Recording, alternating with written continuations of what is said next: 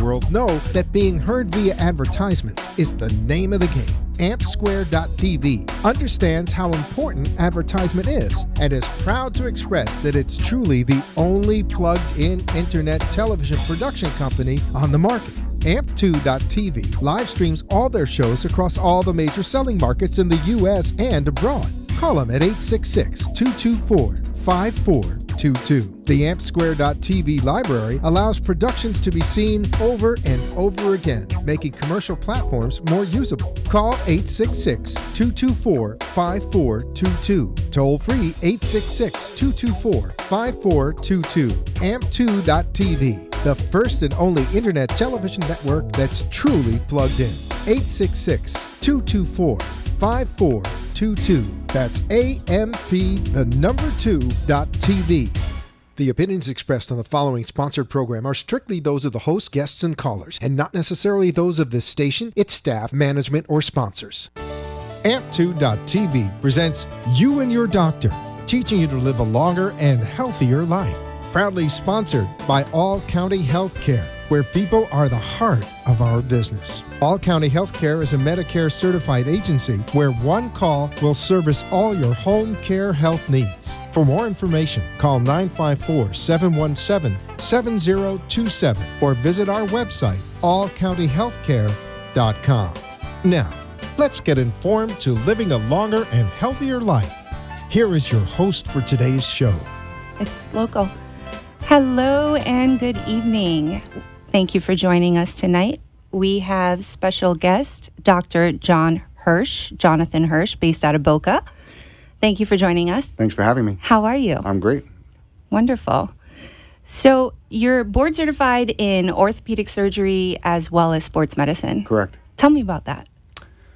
Well, sports medicine is really like a subspecialty, treating athletic type injuries, but not just athletes, really anyone who plays sports on the weekend or recreationally up until professional athletes kind of take care of all of that. So it's an arthroscopic surgery, minimally invasive type surgeries usually. It's fun. It's been something I've been doing for 20 years. So I imagine that your client base, your patient base is consisting of many ages. It's not just the older my community. patients start in their adolescence up until 100 plus, especially here in Boca Raton. Yeah. People are active into their 90s, golf and tennis, and so it makes practice quite interesting. Yeah. And you have an extensive background in tennis, don't you? Yeah, I've been taking care of professional tennis players for over 10 years. We have a tournament up in Delray every year that the men's professional tour has a 10-day tournament. And so I've been the medical director of that for about 10 years. So that keeps me involved. Even during the year, we have so many professional tennis players that live down here in South Florida. When they pass through, if they have problems, they'll come see me. And there's a lot of tennis academies around here that I'm involved with, their players and students. Oh, really? Like which ones? The Macy Academy, Pro World Academy, Everett Academy. A lot of the kids come to see me for their different tennis problems. So you have like high school adolescents come to see you? Yeah, as well. I cover games at St. Andrew's School, which is a local school. Oh, I know St. Andrews. School. Yep. Cover their football games, take care of their kids there. So that's wonderful. Yeah, that's a portion of my practice is certainly athletes, and then just the general population as well. Yeah. So I looked on your website and I saw that you do all kinds of stuff: shoulder and elbow surgery, knee surgery, arthroscopy. Arthroscopy, yes. Arthroscopy. Yeah. So what is arthroscopy exactly? Well, arthroscopy is doing surgery using a camera, also known as an arthroscope. So we have the camera inside the body, and then we're looking on a TV screen while we're doing the surgery. So the camera affords us the ability to see small things in a large way, and then we can use instruments to do things through the camera. So it's kind of like a video game in a sense, that we're just doing things through tiny holes, minimally invasive. So you can kind of do a lot. You can do really a lot through the camera these days. That's incredible. I wanted to know with the adolescents, what would you say that it's advisable to tell them to come and see you before, or if they're actively playing in sports, even though they don't have an injury? Just kind of as a preventative? I think at the beginning of seasons, having some kind of physical exam, either by myself or their pediatrician, to look for certain things. For instance, the heart. Having a good heart exam by their pediatrician is important. Although rare, kids can have murmurs, can have arrhythmias that can cause, unfortunately, sudden death in certain kids. I've seen it. Especially the tragic. football players in August, especially down here when it's 100 degrees and they're in football pads. And, so just having a general physical exam, making sure they're healthy enough to participate. And from my point of view, examining joints, range of motion, and really giving advice. A lot of kids have no idea the difference between being injured and being hurt. And so some pain is okay, and some things really indicate an injury. Now, I don't know the difference between injury and hurt. What exactly? Well, hurt is like, look, you play a sport and the next morning something hurts, or you're having an achy body part. And maybe not something serious, soreness, let's say. But injured is truly something to be seen about, something to maybe stop playing. Probably 90% of the things I see can be cured by just stopping for a moment in time. Right. A week off from tennis, basketball, whatever it is. And down here in Florida, because there's really no off season, people can play tennis, golf, basketball all year round because it's so nice out. Trying to figure out resting periods for the athletes is a challenge. It's a challenge getting them to rest. Especially the competitive tennis kids that I see. They always have a tournament coming up. They always have something they deem extremely important. But I use the professional athletes as an example. Roger Federer, for example, just took off 9 months or more last year, came back and has won 2 major championships, taking off 9 months. So you can take off time and still be successful. And that's just trying to introduce that into the kids' lives early on and understand how to recognize when things are wrong. Yeah, that's great. I agree with you 100%. So when somebody comes to visit you for, let's say they have a true injury, what does a visit to your office consist of exactly? What should they expect? Well, I think they can expect my time and my ability to listen. I've always considered myself an excellent clinician, diagnostician, in a sense that, I think that most of my patients, I can help figure out what's wrong with them without all the fancy tests. Although we do order x-rays, we do order MRIs when we need them. I think most of what sports medicine is examination and listening to your patients. And I do hear my patients complain about other offices where they really kind of run through very quickly. The doctor never touched me. And, I think in my practice, it's always been, I will listen to you. If that makes another patient have to wait longer, but everyone will get my time.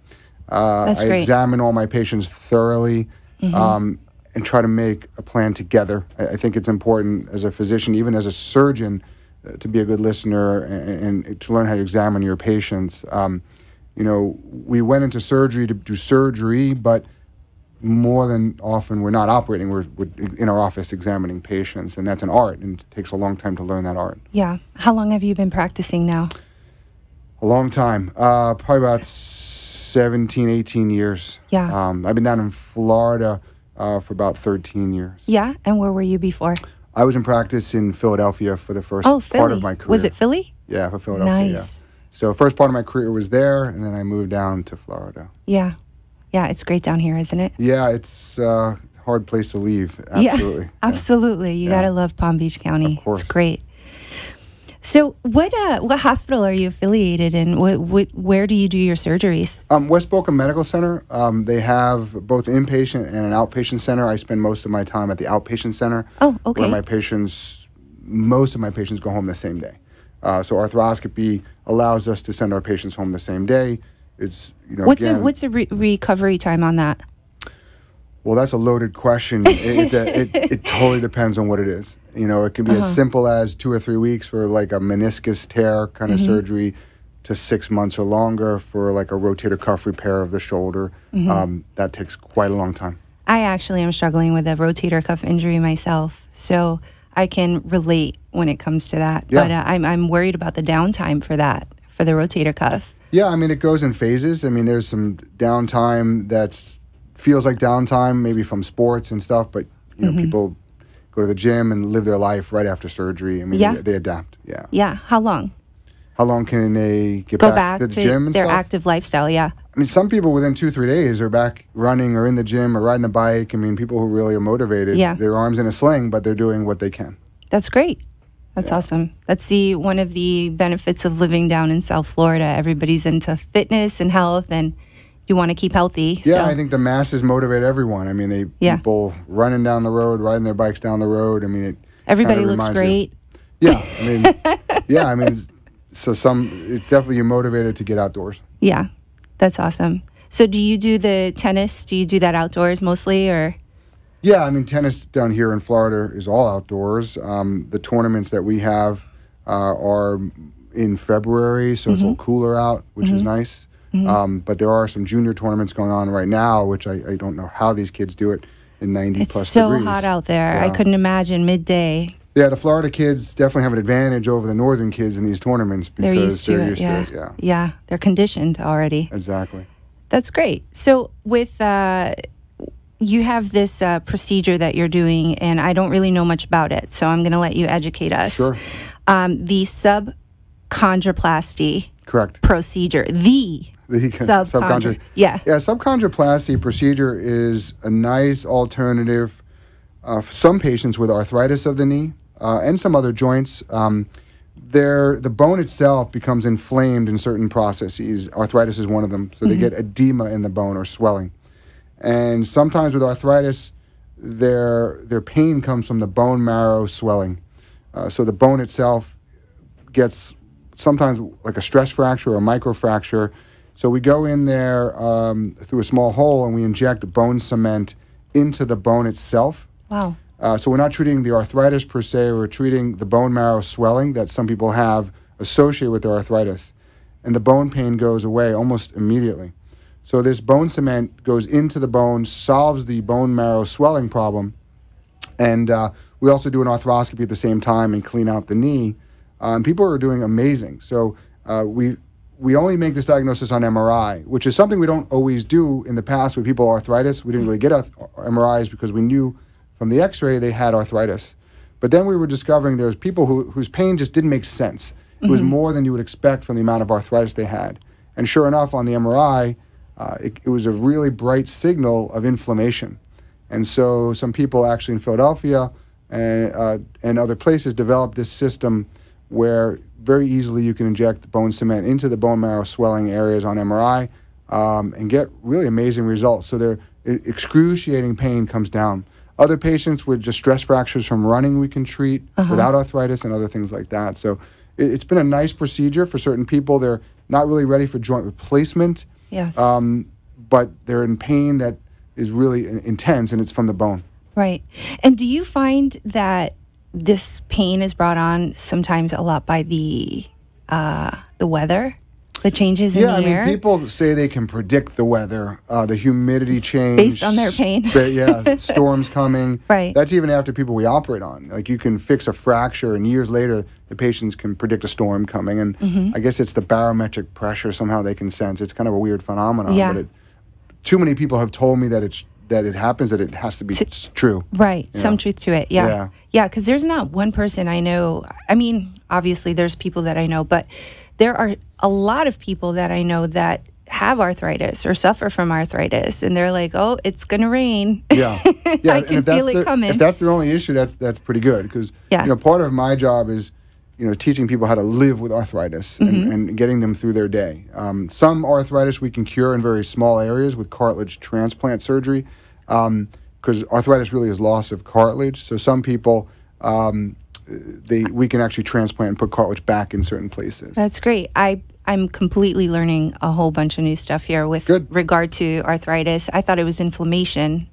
Well, yeah, that's where the itis comes into play, where really it's a misnomer. Arthritis really should be arthrosis, so it's degeneration of cartilage is really what it is. Secondarily, people get inflammation, so it's kind of a bad name in a sense, but that's what we're stuck with. Yeah. So we use it. That's awesome. So how many subchondroplasty procedures would you say you do weekly? I've been doing it for about a year and a half. I think I'm over probably 30, 35 patients of sort of a mixed bag of causes of their problem. You can also do other joints other than the knee, like the ankle, sometimes the shoulder, but primarily I'm doing most of who I see needed is in the knee. I mean, I've had runners with stress fractures who I've cured with this. People with advanced, really bad arthritis that we took a chance. They didn't really want a joint replacement, and they've done really well. And this is all minimal. Minimal invasive outpatient procedure. That's great. Again, if the MRI shows they have this edema, they're a candidate. If the MRI is kind of quiet and doesn't show it, then we have to move on to something else. You know, we do platelet-rich plasma injections in our office for people with arthritis. What is that? I saw that on your website, and I wanted to know more about it. So this is a biologic procedure that we're doing for arthritis and also tendon injuries. So let's say you have a shoulder problem, you have rotator cuff tendonitis, or even just a small partial tear. We draw the patient's blood, we spin it down in a centrifuge, and we separate the platelets and concentrated platelets from your body and inject it into the joint. As it turned out, platelets, which are important for blood clotting and things like that, also have growth factors that bring stem cells and other proteins to areas of the body to promote healing. So it's a very easy thing to do in the office. There's no risk involved. Oh, wow. And again, for arthritis, I think what we're seeing is that we're slowing the process of arthritis, and people are just feeling better. I have like entire tennis clubs coming to the office with moderate arthritis, couple of PRP shots, and a good 9 months for a year. They're good to go. They understand it's not necessarily a cure, but it's keeping them out there and happy. And is that something that insurance companies are paying for? Unfortunately not at this point, no. Most of the biologics, or all of the biologics, you know, it's unfortunate that they're not. But we try to keep the price pretty reasonable, and people have no problem with it. That's great. Yeah, I'm sure if you really need it and it's an option, it's definitely something that you should explore. I mean, if the option is being active or not, you know, most people are motivated to be active and try to get something that'll keep them there. Yeah. Okay. So, when are you in your office? You have an office in Boca? I do. Right. Is that East Boca or West Boca? Central. It's 18th and Powerline. Okay. So in the Boca Point area. So it's pretty much right in the middle of South Central Boca. South Central Boca. And so it's pretty easily accessible to highways, and so it's a good place. I know the area very well. I actually live in that area. Oh, okay, so perfect. yeah, you're next to everything. You're next to Sawgrass, you're next to Turnpike, you're next to 95. Yeah. It's just a really we have nice patients area. from all over, very far north to very south. It's not that hard to get to. Yeah. That's great. What are your hours there? I'm in the office really Monday, Wednesday, Friday, a full day, like 8:30 to 5. Tuesday, I see patients a half day. Thursday, Dr. Weinstein, I know you had on your show in the past, is in my office. He's a joint replacement specialist. So there's someone there every day. That's wonderful. How about your staff? Tell me about your staff. We have 3 great ladies working in the office. I think having a small office, we can be really attentive to patients, answer their questions. Give attention that they need. If they call, they get someone on the phone as opposed to a voicemail all the time. Or an automated system. Yeah, so I think, we try to, it's small, so we try to keep a very personal, family-like atmosphere, that our patients get to know my staff, they get to know me, and they come back. They come back when they're good for one problem, they come back for the next problem. And so we try to really, keep people moving through the office as fast as we can. Right, while giving them the time that they need. Sure, absolutely. Yeah. What's the average amount of time would you say that you spend with a consult?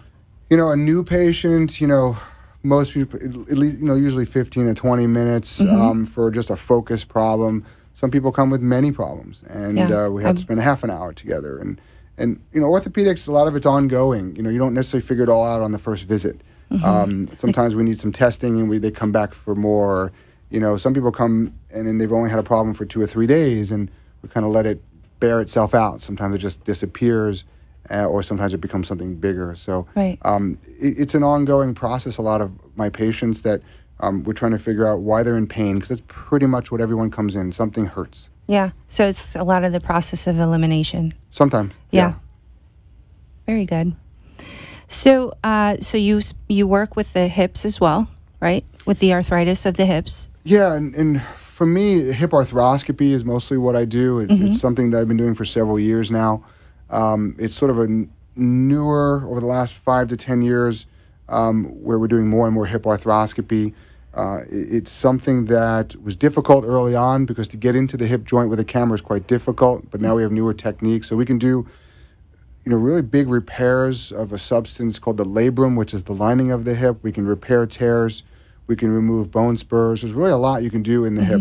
Also outpatient procedure, just 2 or 3 little holes, and we do a whole lot of work in the hips. Not a lot of guys are doing hip arthroscopy, so it's something that people come in specialty to see us with. Some people have had hip pain for years, and nobody could figure out what was wrong with them.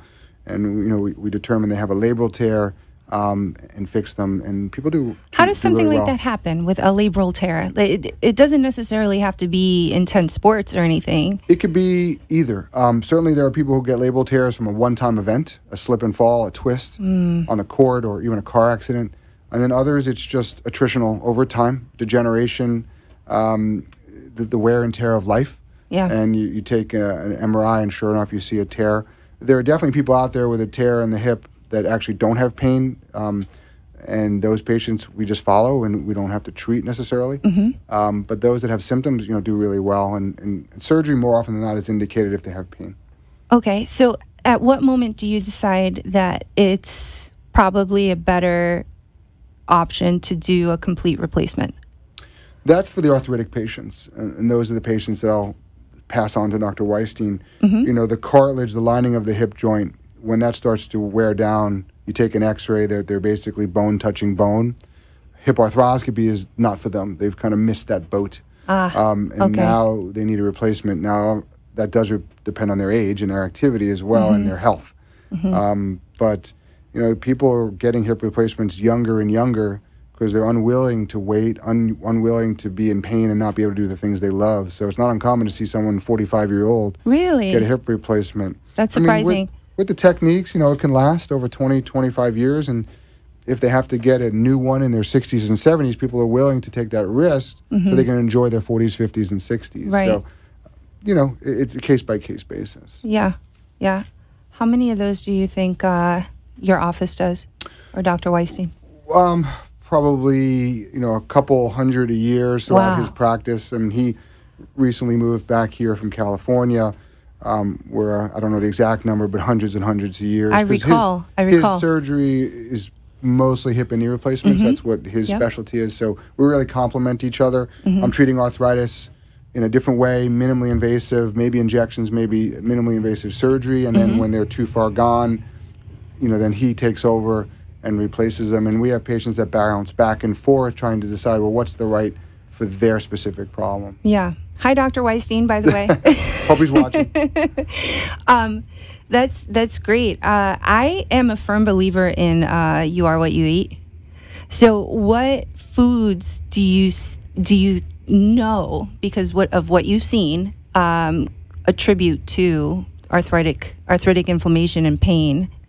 Well, there's all these theories about different foods that promote inflammation in our bodies. I think one of the biggest things is really just in general a healthy lifestyle of eating to maintain a normal weight. That's what we concentrate. I certainly don't consider myself a nutritionist, but we refer to nutritionists, especially if they're going to get a joint replacement, because we really want them closer to their ideal body weight if they're going to have a joint replacement or a major surgery by myself as well, because that weight, really makes rehab rough and increases the complications. And sometimes patients need bariatric surgery, when all else fails and they're 400 pounds and they really want to get their knees replaced or something like that. Because for every pound of weight, it's 6 to 8 pounds of pressure on your knees. That's interesting. So it's exponential. So, I try to give my patients short goals, 20 pounds over a couple of months, just pick a number and then move on. No one's going to lose 100 pounds. You don't want to lose 100 pounds that fast. Right. But over time, it's a long-term goal. And it's in a challenge. a healthy way. Yeah. In a healthy way to do So, it, the food, they talk about diet plans and things. I always try to push my patients toward diet plans. I'm going to teach them how to eat properly, not do something quick. You order some food and pre-made in the mail that is very distasteful, It doesn't get you on a pattern of eating healthy. So something like Weight Watchers or something that's going to just basically take real food in the right proportions, I think is a better option for most people. I think portion control is huge. Yeah. Huge. I do eat fairly healthy for the most part. Right. And I feel it when I don't. I feel it in my body when I don't. Yeah, Yeah. me too. Yeah, you too. Yeah. Yeah. It's No, not I think uncommon. portion control, America in general, our portions are, have always been traditionally large, especially at fast food places. That's putting it lightly. Yeah. So, like that famous movie, was it Super Size It or something? Super Size Me. Yeah, Super I Size saw Me. that. Yeah, scary, That huh? really changed my life. Yeah, the guy got very sick, but, he proved a point. Yeah. And so I think, fast food is here to stay, but it's amazing the fast food companies have adopted. They have salads now, they have grilled chicken as opposed to fried chicken, and they've come around a long way. Probably not as much as we'd like, but they're definitely healthier fast food alternatives now. That because of people's lifestyle, they can't sit down to a restaurant, but at least they can grab something much better for them. Yeah, I agree. You see all these new health spots popping up everywhere. And it makes what I do easier. I have someone who tears a ligament in their knee and they're very, very overweight. That's going to be a challenging patient. Their rehab's going to be harder. Their risk of tearing the ligament again is going to be higher. So we work Even together. Going into surgery is not ideal at that weight higher either. Risk It's a higher risk. Anesthesia, blood clots. Yes. So we try our best. Some people can't lose the weight by the time they need the surgery, but it's still something we work on. In after surgery if needed. How common is that for you? People being overweight? Yeah. In this country, it's very common. Even down here in Florida? Down here in Florida, Philadelphia, very much so. Yeah. I think in Florida, compared to Philadelphia, it's a much thinner population. People are out, they're fit because just the weather, so we're lucky in that respect. But some people don't have the time to exercise. And, and look, it's Guilty. something we're, all of us. It's something we're sensitive to. It's never... it's never a blame game. It's just, okay, how do we correct this problem? If it's a medical issue, their medical doctor helps them, whether it's thyroid function, things like that. So it is another medical diagnosis. Right? Obesity is a diagnosis. It's something that has a cure in most people if they're willing to put their mind to it. Right. Yeah, it's mind over matter. Yeah. Very difficult to change your lifestyle after so many years, I'm sure. Of course. Yeah. Absolutely. So what else did you want to talk about in regards to what you do? What do you enjoy to do the most out of everything? Well, for me, surgery is something I'm passionate about. I went into orthopedic surgery to be a surgeon, to operate on mostly healthy people. And when you train, surgery is what you do mostly. And then when you go into practice, the real life, seeing patients, talking to them is what you do more than surgery. So it's a nice mix. I get to spend time with my patients, get to know them, and surgery is really obviously had been the focus of my training and the part I love the most. But it's a good specialty because we're fixing a very focused problem. A broken bone, let's say, we go in, we fix the bone. It's very satisfying to watch it heal, watch the patient go from a bed in a hospital where they were hit by a car. The day before they were running marathons, break a leg, and then get them back to running marathons. So, that's why I chose orthopedic surgery, because for the most part, it's getting people back to their functional life. Doesn't always work out perfect, especially when someone has multiple problems from accidents, things like that. So, trauma and fracture care is still part of my practice. Another part that I really love. When people come to the office with complex fractures, putting those back together is really an art that I think I excel at. So, that's what attracted me to orthopedics to begin with, was the trauma part. Training in New York City, we saw a lot of accidents and things like that. Where in New York? I went to NYU Medical School, and part of my training there was at Bellevue Hospital, which is where I first was introduced to orthopedic surgery. It was a level 1 trauma center. We got patients flown in from New York City and the surrounding areas, and saw stuff that really not many other places saw. Yeah, so I bet that even fed the motivation even more, just to see all that action going on. You really can have a major impact on someone's life. They're 1 second they're healthy driving down the street, and then they're in unconscious in your emergency room.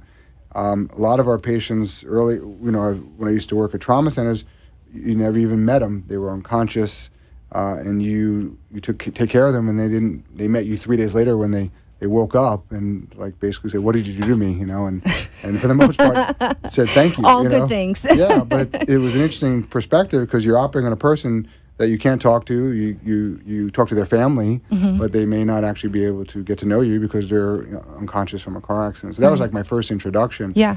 To orthopedics, and thought, wow, you really make an amazing impact on a person's life whose just life was shattered in a sense. And that's where you decided that's what you wanted to do. Yeah. Because of everything that you saw. Yeah, the trauma stuff really interests me. And sports medicine is sort of trauma in a sense, where there are injuries on the field, but I still treat people in car accidents and other things like that. Yeah, and I'm sure with the sports, it's really rewarding because you can, help an adolescent or an athlete continue in their journey towards that career or continue their career. Yeah, there's nothing more devastating than a high school athlete who's approaching, let's say, a scholarship decisions, and they tear, let's say, their ACL. And that's rough. We put them back together, we do their ACL surgery, but it's 9 to 12 months before they can return to their sport, and sometimes the timing is not right, and it influences college. All right, well, we have to go to break now and hear a word from our sponsor. Thank you so much for joining us today. Thanks for having me. Yep, you're welcome back anytime. Thank you.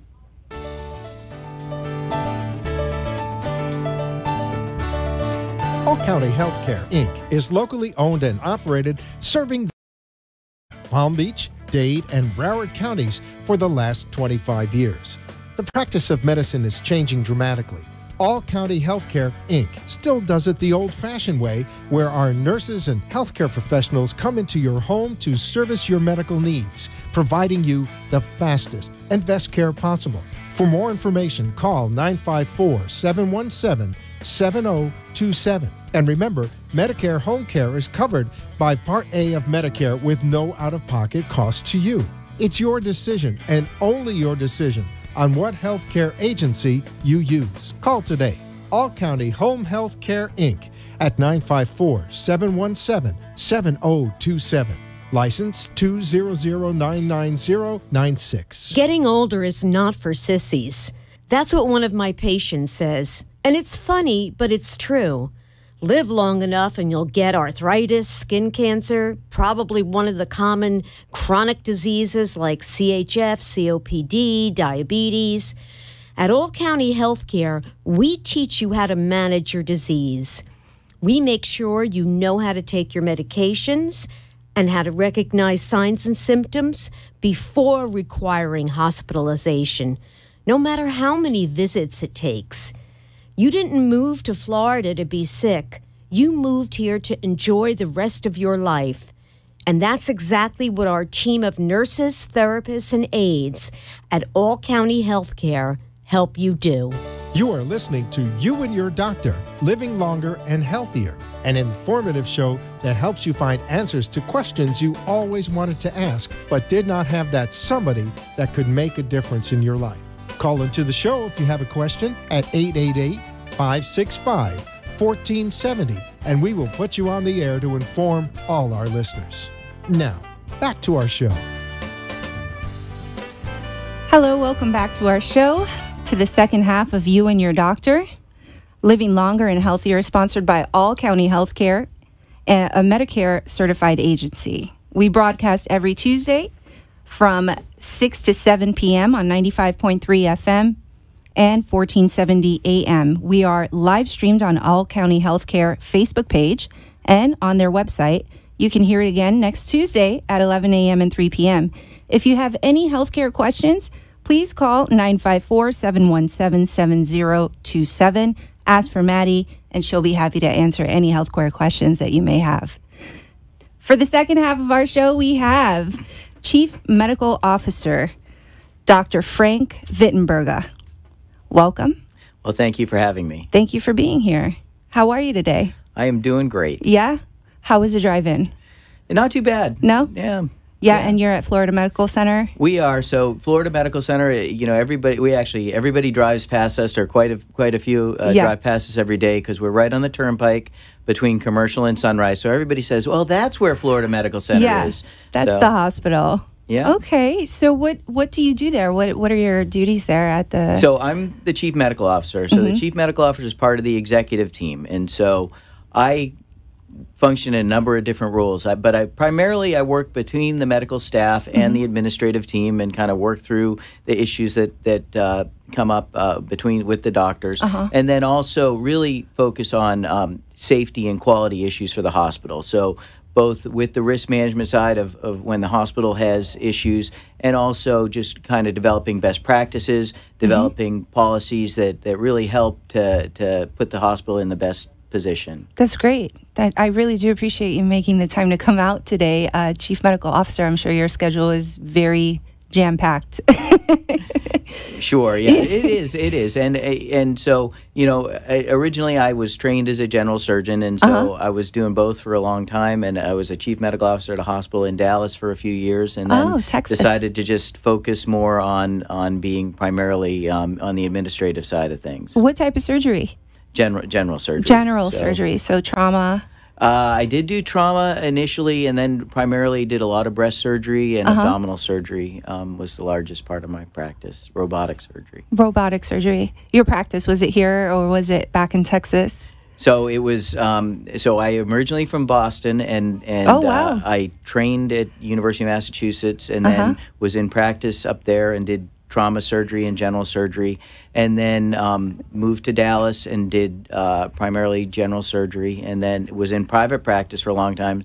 So I think that helps, in terms of understanding a lot of what the physicians go through and kind of their perspective. And that's why, it's important to have physicians in terms of hospital leadership that can relate to what the physician's perspective is, and how, because the issues that drive physicians in terms of what motivates them and where their alliances are different than the hospital. And so really finding ways that we can align with the physicians and really work together in ways that are productive, because sometimes you find that physicians will be doing what is in their best interest and the patient's best interest, and the hospital will try to do what's in the patient's best interest too. But sometimes we get crosswise in terms of trying to work together, and I think most people have most people's perception is that physicians are work for the hospital, and really physicians are, in general, by and large, especially in Florida, are independent practitioners. And so even the physicians that are employed by Tenet Physician Services, they're independent of the hospital, so they don't work for us. So when people call and they say, "Well, you are their boss," I'm not their boss, but I'm more like a colleague and a coworker. So we learn how to work together, and really, like I said, learn to find ways to align, and really, we're all interested in the same thing, which is basically taking care of patients, getting good outcomes, having a safe experience for patients when they're in a hospital. Yeah, I completely understand that. And a lot of people don't know that. They think, the doctor treated me at this hospital. This is where I'm going to call the hospital. I recruit physicians by day, so I know for a fact they don't work directly for the hospital unless they were hired directly from the hospital. Right. There's actually laws called the Corporate Practice of Medicine. And so in certain states like Florida, there's laws against corporate practice. So which means that basically you want your physician to do what's in your best interest, not what's in some corporation or a big hospital group's interest. So they basically have always had laws to keep physicians so that their decision making is independent of what the hospital, they won't do things just because the hospital wants them to, and which sometimes that's where we sometimes get into difficulties because again, we have to work together and we have to kind of work things out. So that's what you do. You're the liaison. I am a mediator, a liaison. And like I said, it helps having been in practice for a long time on my own, and then to be able to take that experience, and then along the way I got my MBA too, so kind of to have that business background too, to bring all that to the table, and really I think it helps kind of for us to find common ground. Yeah, that's amazing, because you are like the cohesive between the hospital and the physician, and your background in medicine is very helpful, I'm sure, to kind of understand where the providers are coming from. Yeah, and I think it's, in general, general surgery is a specialty that's very kind of hospital based. A lot of people who end up being chief medical officers are either ER doctors or internal medicine doctors who also, tend to have a good experience inside the hospital. So, you know how the hospital works, kind of what the demands are on physicians' schedules. That's comforting to know that they're, going out of their way to put into place a chief medical officer that has an extensive background in being a physician actively. Well, it really is helpful to get a broad background, and again, I think that as there's as you get CEOs that come into the hospital, they certainly have their perspective, but sometimes it's helpful to get a medical perspective as well. Yeah, I agree. Tell me about when you were practicing. How was that? It was, it was a great experience, and I'm glad I did it. And I after having gone to medical school, and then I did a surgical residency. I did 3 years of research along the way as well, and then went into I joined a big group practice when I was in Boston, and thought that it'll be great because I'll have all this back. So I showed up the first day, and they said, "Oh, you're on call. Here's the keys to the locker room, and don't." Good luck. Well, you can call us, but calling is a sign of weakness. Welcome. and good luck. Yeah, and then I went to the surgeon's lounge that day, and I sat down, and one of the surgeons came in. He said, "Well, this is where you're going to be for the next 35 years of your life," and wow. And I was like, "Well, that's promising." That's kind of depressing, but it was and I think a lot of surgeons and a lot of doctors in general, they get to the place where they want to be, and they're perfectly happy. And I've always been somebody who kind of looks for more. Has been contented just trying to find different things and look for different things. But my introduction was actually better than one of my partners there. One of my partners, he was very kind of high strung and uptight, and so he showed up, and they started, they all in the operating room, they kind of got together and they said, "Well, in the operating room, the staff there, they said, one of the guys said, 'Well, geez, you look a little yellow.'" And oh boy. By the end of the day, they had him convinced he was jaundiced, and that he was going to the ER to get his labs checked. And so, poor guy. So I guess overall, it was not that bad of an introduction that I had. I guess they really prepared you well, though, right? Yeah. So you've got history in Boston. You've got history in Dallas. I have to ask. New England Patriots or Dallas Cowboys? I need to know. Yeah, well, I'll always be a Patriots fan. So. Yes. I lived in Dallas for a long time, and I just never could get into the whole the Cowboys thing. Yeah, so I agree. So, there you go. And my wife's a big Tom Brady fan. So New England Pats fan right here, guys. So your wife's a Tom Brady fan. That's not surprising. Oh no.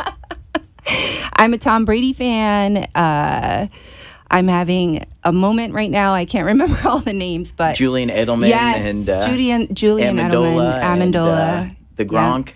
The Gronk. Not so much the Gronk. Maybe for the younger crowd, but yeah, Amendola, Tom Brady. Yeah. Yeah, I'm a fan. So, Florida Medical Center. Mm-hmm. You said that's off of Turnpike and between Sunrise and Commercial. It's right between Sunrise and Commercial. It's right on Oakland Park Boulevard. Mm-hmm. So it's right. Is it a larger hospital? Like how many beds would you say? Well, we're licensed for 459. We run somewhat smaller than that. So we do have the ability to expand, and really we've been growing a lot of programs there. And so it's really been kind of an exciting time for us. I think the hospital, since I've been there a little over 2 years, and it's really been in a real positive transition. Yeah. And tell me, what is Florida Medical Center known for? I know that you guys were named the leader in healthcare for. Yeah, so we were named a leader in healthcare equality by the Human Rights Campaign. Basically, you get a perfect if you get a perfect score on your equality index, then you can be recognized as a leader. And there's only 2 hospitals in Broward County and 10 in Florida that were recognized as great. such. So really, it's one of the important things is for us to provide access to patients. And so there's a whole lot of barriers that people run into when they try to access healthcare. And really, with all the healthcare debates, we see that there's a lot of, financial barriers that people don't want to go because they have big copays or big, especially now with insurance. And then, and then there's the medical side of things. People don't want to go because they don't want their doctor to tell them, all the things they're doing wrong. I was just reading an article that said that, there's a lot of women don't want to go to the doctor if they gain weight because they don't want, they don't want to hear it. So they avoid going to the doctor. So I can appreciate that. So and I think we all don't want to, nobody's perfect, and so we all have reasons why we don't want to go to the doctor. Right. But then there's a whole other group of social issues as to why people don't want to go to the doctor. So it's for what? For example. Well, we have a large Haitian Creole population in our area, and so the demographics of that, if there's language barriers, if you don't speak the language, if culturally, if you don't feel comfortable, then all those things can be a problem.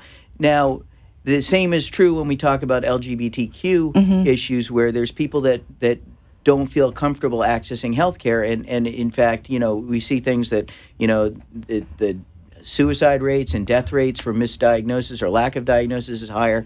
That people have untreated issues because they don't feel comfortable. Some people don't feel comfortable going and talking to their doctor because they feel like there's barriers. So a lot of what we want to do is to try and make healthcare accessible, and so a lot of that it comes from education. We want to be able to educate our employees, make them feel comfortable, educate patients and visitors to know that they're coming into a welcoming environment. And so really to be recognized as a leader in healthcare equality really comes down to 4 separate areas that we have to comply with. And so really we had to make sure our policies and guidelines for patients and visitors was that we had a satisfactory policies in terms of being tolerant, being accepting of all communities, and then having employees who are that we had policies for employees that we recognized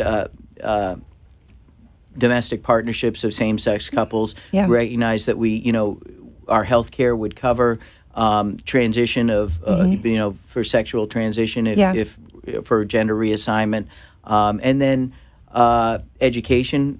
Part of the piece is education, where we had to go out and make sure that starting with our leadership, that they undergo training in terms of making sure that they're attuned to the issues that that sometimes come up. And a lot of it comes up in terms of being able to use the pronoun that the patient prefers. Things like that, where you don't necessarily think about it, and you're so used to looking at a face sheet and saying it says male or female, and not asking and saying, really, we want to make people as comfortable as possible within the, we're running a hospital and we want to be able to get done what we need to be done, but we don't need to be rulesy just to be rulesy. So if they want to, have certain things that, in terms of how they keep up their appearance or whatnot, then we want to be as tolerant as possible in terms of how we approach that. Kudos to you, because everyone deserves good health care. Oh, absolutely. Yeah, so that's great. How often would you say your staff has to undergo training to keep up? Well, we're planning on doing it on an ongoing basis now, because it's really, it's really the same issues that we face, culturally in terms of, our patient populations we face with employees. So employees really come from a vastly different backgrounds in terms of their experience and their biases and perceptions. And so really it's really breaking down those barriers and really making it so that we can, all all of our employees are attuned to the issues that come up, and so we have to do re-education at times, or the issues will come up, and really it's really breaking down those kind of preconceived notions. And then the other area is in terms of that we've really focused on is community outreach, in terms of working with our partners in the neighborhood. And certainly we're right down the street from Wilton Manors, and Wilton Manors has a large LGBTQ population. Beautiful town. And so I love Wilton Manors. Well, that's where I live. It's a gorgeous town. So that was so I was involved in the community there as well, and so we've worked closely with the Pride Center at Equality Park, and been involved in the Stonewall parade, and we do frequent lectures at the Pride Center. So we're very engaged with the community. That's and wonderful. Really trying to we want to make as many people as possible want to come to our hospital and really be feel like they're welcomed, and I think that for us, part of our growth as a hospital has been trying to encourage people to come there electively, rather than our ER is always going to be a front door to a hospital, but we want to make people welcome to come there for for whatever tests they need or whatever procedures, or if they do happen to come through the ER, feel like that they're come to the right place. Yeah, that's great that you're going the extra mile to make the effort to make everyone feel comfortable to come for whatever it is that they need. Yeah. So how often are you at the hospital? Do you live there when you're not in Wilton Manors? Well, it tends to be a 24/7 job. So even if I'm not in the hospital, I tend to be available for any issues that come up. But my overall my schedule a little bit more normal than when I was doing trauma call or call at night and on weekends, and so the schedule it's just as unpredictable, but it tends to be a lot of the issues are things that we can kind of strategize and handle by phone. So. Yeah, that's great. So basically, you're working from when you open your eyes to when you close your eyes. Pretty much. Yeah. So you had mentioned you stay in Wilton Manors. That's your town. What do you like to do out there? For fun, not work, for fun. Yeah, so we live right on the river there, and so kayaking and there's just so many activities to do there where we can go right within a stone's throw, and coming from Texas where everything was half an hour away to even go to the store, it's so vast out there. Refreshing to be right there. Yeah. And then we're my boys are both race sailboats, and so that was one of the reasons why we ended up in South Florida, because we were coming from Dallas to the East Coast, either to New England or to Florida, to Miami so often that for their sailing. So having moved to Fort Lauderdale makes it a whole lot easier. Yeah, I'm sure. Actually, Dr. Hersch, that was on here before, we were talking about how most everyone who lives down here has such an active lifestyle, because there's never really an off season here. It's just so beautiful all the time of the year. So sailing is a beautiful sport. I love it. I admire it. It's gorgeous. Where do they do that? Well, they do it mostly down in Coconut Grove, so at the U.S. Sailing Center down there. Gorgeous. And it's a great place for the kind of boats that they sail. And then my older son is he's going to go sail in Ireland. Well, he's going to college ostensibly, but I think sailing is probably a priority for him. But he's going to Ireland next year to Dublin. So that's great. So he's it's a great opportunity. But part of it is that they met so many of their friends sailing, and they know people from all over the world. So it's been a great sport for them to be involved with. But it's also so. We tend to be on the water, so I never end up going to the beach. Everybody's like, "Oh, do you go to the beach?" I'm like, "I think I've been to the beach once since I moved to Florida." Yeah, so you're always on, but you're always on the water. Always on the water, never on the beach. Never on the beach. Well, that's great. I don't have anything against that. I love boating, along with everybody else in South Florida, I'm sure. So with Florida Medical Center, you guys are the leaders in providing healthcare equally. And what else do you guys specialize in there? What else are you known for? So what we're primarily known for is we've always been a stroke center for a long time, a comprehensive stroke center. So in terms of doing neurointerventions, having neurologists and neurosurgeons available. So really we've got great results and really a great response time with our door-to-needle. So when somebody comes in and they potentially have a stroke, time is brain cells. So the longer they go with an occlusion in their brain, the more damage is done. So getting somebody to a hospital where they can do basically a full range of capabilities and get their blood supply open to their brain as quick as possible is really, imperative. So when people come in, the first thing that they look to do is to evaluate the patient and see if they need to get TPA, tissue plasminogen activator, which is a blood clot thinner. So basically, people who come in and have a blood clot could get TPA, or if they have a larger occlusion, sometimes they need to get a neurointervention where they would go in and fish the blood clot out of their artery. So the quicker we can get that done, and both with both getting them to the TPA or the intervention, we've had great time. Yeah, a lot of people don't realize, for you guys listening and watching at home, neurointerventionalist is different from just a neurologist or an intensivist.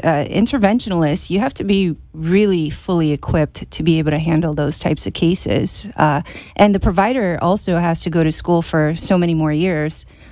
So it's pretty crucial, I would say, that you guys have everything you need to be able to do that. So we've got a neurointerventionalist who's primarily based at our hospital. We've got a neurosurgeon, readily available, and so really, everything you could ever need in terms of, those kind of interventions we can get on very quick order. That's great. Dr. Frank Vittimberga with Florida Medical Center, thank you for joining us. Thank you for joining us at home. Have a good evening, and we'll see you next Tuesday.